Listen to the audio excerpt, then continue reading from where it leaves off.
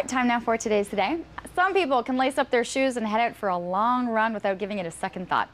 They run with little effort and with great endurance. For others, getting through a 5-kilometer run can be, well, it can be torture. Rocky Sharma gives us some tips to work on at the gym that may help you when you hit the course.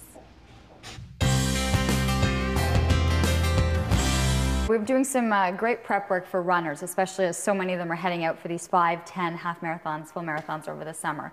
And you're really about kind of making it as easy as possible Efficiency. for your clients. Right. The more efficient you are, the longer you're able to go. That's the secret. It's actually not a secret, it's just that simple. Use a weighted ball.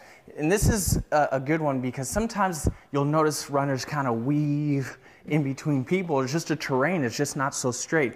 And if what you're doing is fighting against it, well, guess what you're doing? You're spending more energy trying to maintain perfect posture, and you're taking away of your actual running legs.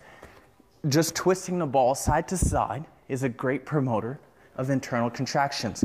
That means that even though I'm twisting, you're not seeing my stomach, but it is as tight as I possibly can.